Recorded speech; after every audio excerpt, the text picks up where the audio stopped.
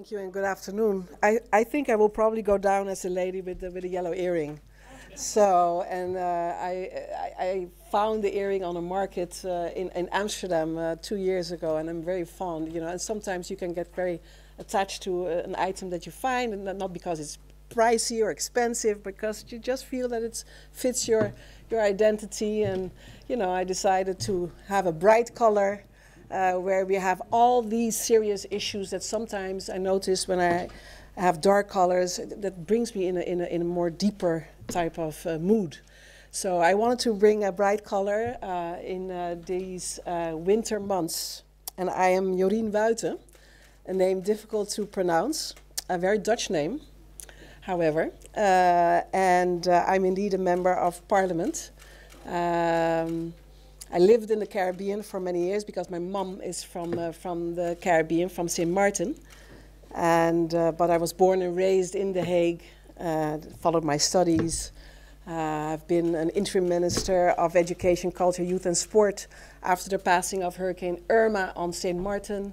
I've been a minister plenipotentiary in The Hague for a while for the Kingdom Council of Ministers. And I'm now indeed a proud member of Democrats 66 since the end of March 2021. So with that introduction by myself, I would like to say, distinguished guests and audience to this forum, it is an honor to be invited to your yearly conference. I feel privileged to be part of this panel together with such a wide group of speakers varying from leading figures from international politics, diplomacy, science and education, and civil society, and even practitioners indeed in the area of film and music, as we noticed just now, and visual arts through our photographers. We are speaking with each other to share our perspectives on this year's theme, and of course, art and film for democracy is related to indeed tackle and discuss growing threats for democracy around the world. And what we share with each other is our interest, our shared belief and value to bring people together, to connect, and to build cultural bridges for a better, more beautiful, more prosperous, and yes, more peaceful world. As my party, Democrats 66, believes and invests in the expansion and the power of the cultural and creative industries and cares to place more emphasis on international cultural diplomacy, I'm proud to be the spokesperson on culture and on the arts, the orange economy as I dub it, and kingdom relations on behalf of D66 in the House of Representatives in The Hague, the city of peace. Rightfully so, this Academy for International Cultural Diplomacy highlights that for decades all forms of the arts has served as powerful, effective vehicles to inspire and enable people to build cultural bridges and come together towards more prosperous and peaceful relations, and that the arts have the unparalleled and transformative strength to continuously affect people and over time sculpt human society closer to the ultimate goal of global peace. I'm a first-timer to your conference, and in consultation with the conference organization through Mark, we decided to choose the beauty of the orange economy for more community, for democracy and peace as the title of my speech. And this title is related to who I am, what I firmly believe in, and what I focus on through my political work as Member of Parliament in the Netherlands. And I'm one of 150 representatives of the people in the second chamber in The Hague. And through my Caribbean roots, my slogan this last year has primarily been, and in Dutch, hashtag vergeet de eilanden niet. Hashtag don't forget the islands has been my slogan. To explain why, we of course need to be aware that while we refer to the Netherlands as solely a European country, in actuality and in international affairs, the Netherlands is a state officially named the Kingdom of the Netherlands, consisting of not one, but 4 countries, of which 3 are the Caribbean constituent countries, Curaçao, Aruba, and St. Martin, with a total approximate amount of citizens of 350,000. And in addition, since 2010, the Caribbean islands of Saba, Statia, and Bonaire are special municipalities and part of the Netherlands. Now, some of you may be familiar and may have visited or are about to visit the beautiful islands. As you can imagine, those islands are under growing extraordinary challenges for sustainable development. And that's why, indeed, my hashtag call to action. The existence of the Kingdom of the Netherlands relates to the history of colonialism and the manner in which the decolonization process resulted in the highest law of our state, the Kingdom Charter, consisting of 4 countries with Dutch borders close to Venezuela, and Colombia, with growing issues of security and geopolitical challenges in the LAC region of Latin America and the Caribbean. So due to these historical circumstances, I was born and raised in The Hague with my mother from St. Martin, who came to further her studies in the 50s.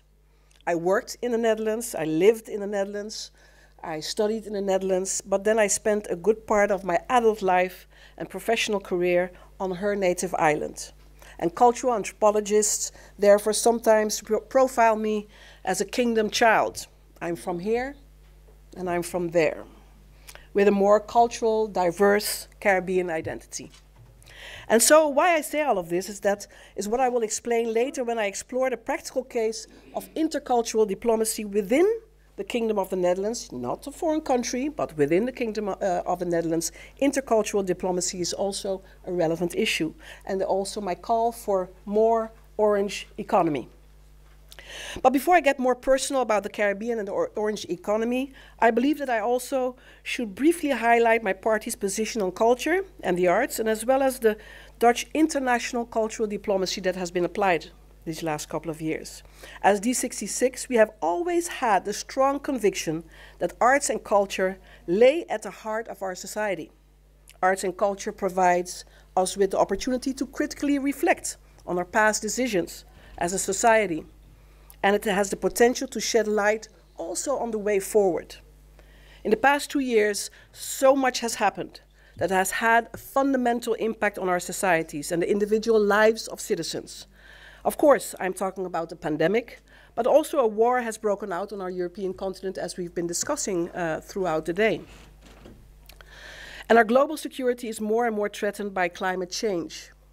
In addition, our societies are becoming more and more divided between the haves and the have-nots. There is a large group of people on our continent and also in the Netherlands whom are struggling to deal with the effects of globalization, and the ultimate result of all of this is turmoil. Citizens turning their backs to each other. People have become more distrusting of our political institutions and, more importantly, of the others they distrust. And unfortunately, our answer as politicians and as policy makers have not yet been convincing enough to turn that tide. In part, I believe, this is because when politicians explain their choices, they explain themselves primarily using facts. We try to convince citizens using sciences. We show the statistics and we provide data. And this is absolutely necessary, but it just seems to be not enough. And as politicians and policymakers, we need to be able to also emotionally convince societies and people. We need to be able to emotionally connect with the people who have turned their backs on society. We need to be able to communicate on an emotional level rather than only on a scientific level. And this is where, in my opinion, we need creativity. This is where arts and culture play an absolutely critical and crucial role. With film or with music, you, artists among us maybe here in this audience, are able to make us see the unseeable. You allow us to imagine the unimaginable. Allow us to understand and feel for issues that feel disconnect from our everyday experience of the world. This is, for me and my party, the fundamental value of arts and cultures and why we should cherish it deeply. And having said that, I feel that the theme of this conference, of course, could not have been chosen more accurate, because arts and culture are crucial to democracy and peace worldwide.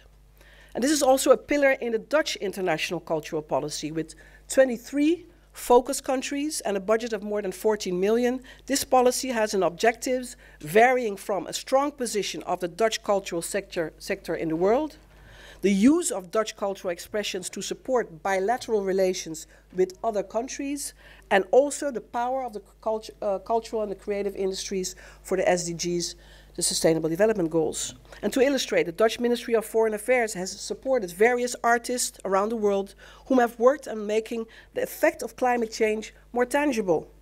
Great examples of this are, for example, the Mexican artist Gilberto Esparza, who has, with support of the Dutch government, worked on an innovative Dutch design project to protect the coral reefs in the region. The documentation of the project is an art project in itself, as it promotes awareness.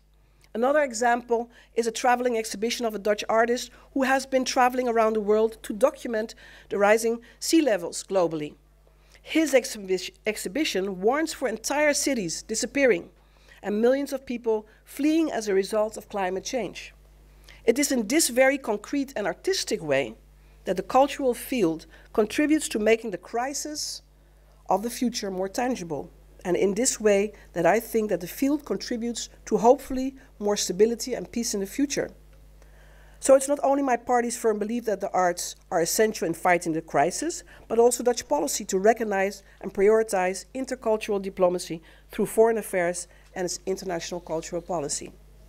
So let me bring it a little bit closer, ladies and gentlemen. Even though, as I mentioned, the Caribbean part is technically no foreign country to the Netherlands, these islands and its citizens feel forgotten, and they often feel as secondary citizens, being in an entire different region of the Americas. So therefore, kingdom relations in our parliament and the political debate are often described as problematic, as complex, and with sometimes heated debates due to key items being its history, the small scale and other characteristics caused by the capacity issues challenging good governance, the rule of law, democracy, crime and corruption, as well as finances, economic development, and a supportive investment for climate adaptation strategies. As a non-independent small island development states, we see that the islands are more vulnerable to natural shocks. I've experienced it with the passing of Hurricane Irma, to the devastation that I've seen there. And of course, stagnant economies and growing poverty and political instability in the entire region. The Kingdom delegation, therefore, recently participated at the United Nations General Assembly, and they drew attention to the special position of small island development states, and thus the specific challenges that the Caribbean parts of the Kingdom are faced with on a daily basis. The Minister of Foreign Affairs recently recognized it, and through those words of recognition, they came after growing tensions due to financial loans, more dependency with an enforced reform agenda that was not politically acceptable to the parliamentary representatives in the Caribbean islands. And there were therefore growing complaints that even reached on multilateral organizations such as the United Nations with complaints against discrimination. And throughout the years, it seemed difficult to discuss sensitivities that influence our kingdom relations, such as the colonial history and the Dutch role in the slave trade system. That changed last year, and you may have noticed it and heard. After an extensive parliamentary consultations and a very important speech with formal apologies by our Prime Minister about the Dutch role in the transatlantic slave trade system as a crime against humanity. Can we consider this to be examples of intercultural diplomacy as a soft power to engage in a more constructive and a more emphatic relationship with the Caribbean islands? Or, maybe in addition, is this part of a greater strategy to re-engage with the Latin American and the Caribbean region, to win the minds in this region due to a new geopolitical era that we are in? Following the formal apologies, our royal family recently visited the Caribbean islands last month, and we've seen extensive media footage of the Queen, our Queen, the Princess, and even the State Secretary of Kingdom Relations dance during carnival celebrations and other cultural activities. There are people that may not understand the value of these artistic expressions of culture among the warm and the cold part of the Kingdom of the Netherlands. It is an expression for the people to build mutual understanding and more respect. And therefore, I consider the formal apologies and the further initiatives that will follow this year, the opening of cultural funds and a cultural attaché with a help desk function, as well as the dancing queen and the dancing princess, to be good practices and samples to follow, to build bridges to understand, to connect, and ultimately add more value to something that I consider relevant, and that is the principle of one Kingdom of the Netherlands, één koninkrijk, un reino. A community with different cultural heritage, yes, diverse in nature, but with a common ground to apply principles of equality, of solidarity, of mutual respect, inclusion, and unity. And it is my hope that these visits and more diplomacy and dialogue and creative exchanges supports the need to re-examine kingdom relations actually in the 21st century. Because we can conclude, of course, that the Caribbean islands maybe were thought to seek independence, but I think that conclusion can be drawn that that is not going to be the strategy for the years to come. They will probably remain part of the Kingdom of the Netherlands. And therefore, a new way of re-engagement is necessary with everything and the turmoil that we see in our world. A critical question in this regard is how we can ensure that cultural diplomacy influences citizens here and in the Caribbean for the purpose of political, social, and economic interest in the entire Kingdom of the Netherlands, and for more identity and that sense of community, regardless of your European or your Caribbean heritage. I just mentioned that there are large groups also of people with Indian descent in the Caribbean islands and also of Chinese descent. My plea, therefore, ladies and gentlemen, is to engage and expand in the orange economy, part of the title of my speech. It is a term that originates from the LAC region. Yes, orange is, of course, also the color of our Kingdom of the Netherlands. It's part of our logo and the color of our logo. But also, orange is also a fruit with a lot of juice, and it is vivid. And it is a vibrant color that symbolizes creativity, and it embodies radiance and renewal, something appealing for a younger generation. And that is why it is no surprise that culture and the creative arts and the industries fall therefore under the orange economy, a term that was introduced by the Colombian author Restrepo. We see a growing numbers of experts worldwide advising to expand and develop creative economies as part of economic diversification of a very sensitive and critical region. And it is meant to indeed apply those efforts to stimulate economic growth and create more stability, more prosperity, and more well-being, and use and apply the creative talents that we see in the area of performing arts, that we see as dancers, as film, as music, and design, and a younger generation that display the interest and the ability to ultimately reimagine our world for the decades ahead of us. They are able to see the value of the arts and culture to apply to different social themes, such as health, mental health, the ability to indeed secure through culture and arts and support mental health of a younger generation, especially after the pandemic. But also issues related to security and polarization, and how indeed culture and the arts are able to build bridges once more. It's even so that creative design organizations have been reaching out to political organizations, such as also my political organization, actually asking and encouraging us whether they can assist to ensure that we're going to reimagine the world and reconsider our ideologies to frame them according to current developments necessary, and whether the ideologies of the 20th century are still renewed enough to face indeed the challenges of the 21st century. So it's very interesting to indeed be approached by these creative thinkers, actually encouraging us politicians to reconsider and allow them in, to avoid that we go on an automatic pilot and indeed focus on what was earlier mentioned, the power struggles that we often see in politics.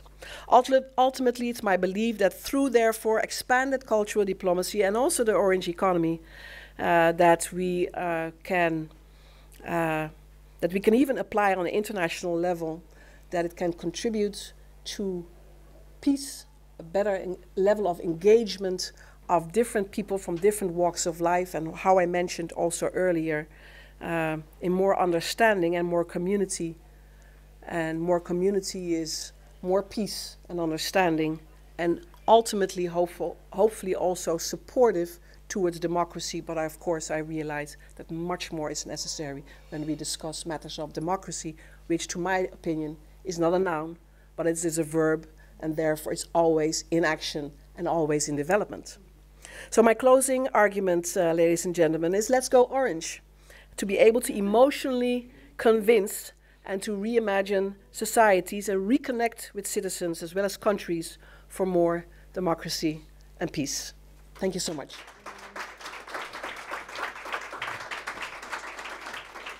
Thank you very much indeed. As you know, the ICD is not only an organization that organizes conferences like this, but it's also very much into education, as we can see by the young people in the back who are enrolled in programs like academic programs in the ICD. So what we do here is not only to provide content, but we also learn from experience what people do who are professional. And what situation did we create here? The ICD didn't know who's going to be the moderator. And it is a situation that you might find shocking if you would be in the shoes of a speaker. You expect this to be different, and then you have to improvise. And what we got both in your title as well as in the way you introduce yourself is that people use pictures that are often much more powerful than words. Mm-hmm. You use orange as something to remember, and then you build metaphorical a message around a very powerful visual instrument. And you also do something that makes you stand out from a long list of speakers, because you even create what Edith Piaf used to say: use your faults, use your defects, then you're going to be a star because you lost an earring. And you will always be connected with the woman with the earring, which is also something like a brand of a country that currently hosts the largest Vermeer exhibition of all times, with a masterpiece, which is the girl with a pearl earring. And now we have the direct connection that shows that, wasn't that the talk with a woman with the earring and color and orange and Exactly. We will never forget. So this is what I strongly recommend to keep in mind, not only what has been said, but how has it been said, and is there something I could use for myself in the future? And being perfectly flexible and improvise if people forget how to introduce properly. Now we even know more about you than anyone who would just read a bio could ever get across as a message. So thank you very much for teaching us both what your talk was about and also how to perform professionally on stage. Now the floor is yours and you can ask questions. Overwhelming.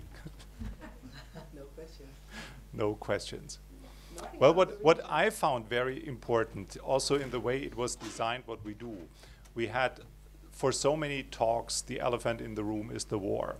And at the same time, the rest of what we are working on doesn't stand still. So it's very nicely designed that we are now moving from the focus that you put to what Ms. Lopez is presenting on gender equality later on, and we keep going with a Swedish perspective in the afternoon, that if we take seriously what just has been said about what Europe needs to learn about the challenges that are a matter of survival, how do we balance these things? So I'm sure you have also different layers of discussions in the political sphere. Will we hand on leopards and support Ukraine? And at the same time, how do we finance the pressing needs that you just used as an example in what matters more to people, because it's about their lives, and what can we do with cultural diplomacy? So can you say a bit more about the ongoing discussion in a country that is not bordering with Russia, and at the same time, how do you communicate to the people what your orange message is when we put it in a broader global context? First of all, of course, we have to recognize that in the Netherlands, the war between Ukraine and Russia is felt, is understood, and is also debated in our political arena. The overall majority unites and supports. What we see at the same time, if we take, and of course the Kingdom of the Netherlands, where it comes to the Caribbean part, is rather small and irrelevant when it comes to European policies. I notice that when I sometimes partake in interparliamentary kingdom relations conferences that take part in sometimes 8,000 kilometers further down, on the other side of the ocean, is that then the war and all the issues with regards to democracy are not felt, but they feel the consequences of it with the extraordinary rise of prices for fuel, for food, and therefore with growing poverty and instability following a pandemic. So that is one what I want to mention. And at the same time, the orange economy, as discussed in various by various speakers, is related to hope.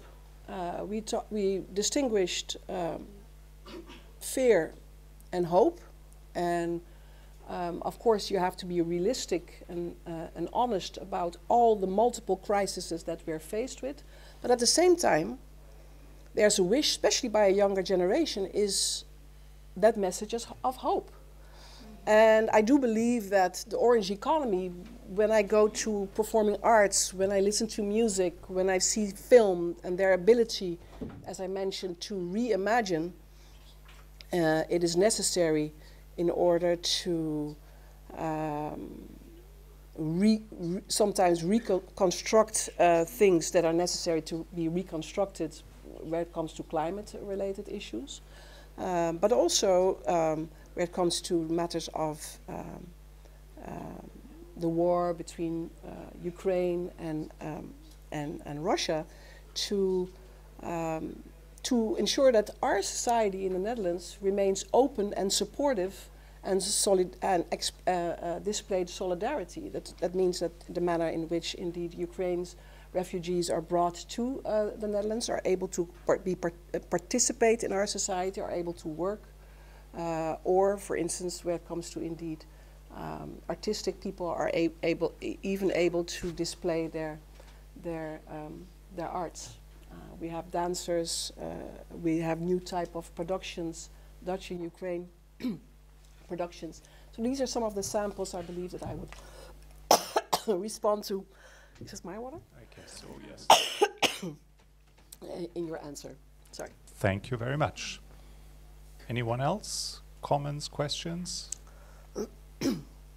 If not, there's a sign that you have to wrap up. Because we had a later start, I got the signal that I should hold myself back and not come up with further questions, although I have a number, because to me the Netherlands also appear as kind of a role model when it comes to living together in diversity and being multicultural, which is also something we have to get ready yet for what is more to come with all the urgent challenges and probably more migration that Europe will face. And if we start from this is us and this is them and we are not ready to integrate, then it causes even more problems. But if we successfully integrate, then everyone who's integrated also has a reason to insist on this is my way of thinking and this is what I insist on, and I'm not the deviation from the norm, and the titular nation defines what's right and what's wrong, which causes even more problems, and not necessarily that we speak with one voice, that we should do according to the strong message that the president of Lithuania sent. So that would be something I would have loved to discuss, but from what I hear, this is more something for a face-to-face conversation, or if you would just like maybe to one thing comment on this. Yeah. I do believe that indeed in the Netherlands the matter of inclusion and diverse societies can be displayed better as samples for the future. In addition to that, I also believe that global and geopolitical developments indicate that matters with regards to raw materials and the needs and therefore dependencies of the entire European continent towards other parts of the world, be it Latin America or the African continent, are currently reconsidered as well. And that therefore requires a different type of diplomacy and therefore not only a view inside to be busy with Europe only, but to have a much more open and interactive approach towards other continents. If I see, for instance, Latin America and the Caribbean, a growing amount of signals reports and advices highlighting matters of growing insecurity due to, I mean, we focus now on Russia and Ukraine, but let's also talk about the real big power play of China. They are increasing their influence in other regions as well, and that causes the risk of discomfort for Europe and their ability to, and our ability to maintain wealth, well-being, and riches. That's what I also see in some of the additional crises, not only related to the war and energy, but also related to raw materials that are required from the African continent or from Latin America. If China is able to flip small islands for economic and political purposes on multilateral organizations, you see that the Latin American region is also growing in importance. For the Netherlands, we emphasize, of course, I'm the permanent chair for the Permanent Committee of Development Cooperation and Foreign Trade, and there where we see that the Africa strategies is growing of growing importance for economic and trade purposes moving forward. So I do think that Europe should also always have their eye on the rest of the world and use cultural diplomacy to have to define different type of relationships, not only within the Kingdom of the Netherlands, but also with, therefore, other continents. Thank you very much indeed, and please join me in a round of applause for our speaker. That was excellent. Thank you so much.